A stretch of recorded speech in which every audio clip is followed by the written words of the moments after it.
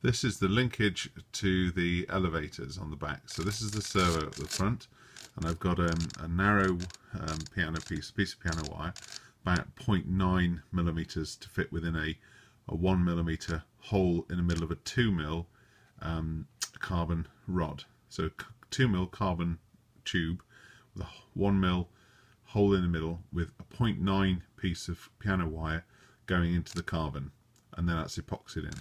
Okay, and I've got a linkage stopper which has been glued at the end so that it doesn't vibrate loose. As you go further down, you can see I've got, using hot melt, just to glue the two pieces of carbon together, so you sort of see that there. And then as it goes back, as it comes out here, I've got these two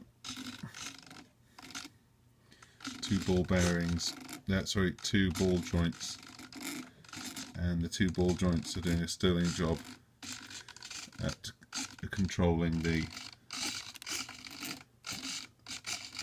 elevators. And I've used a bit of balsa section there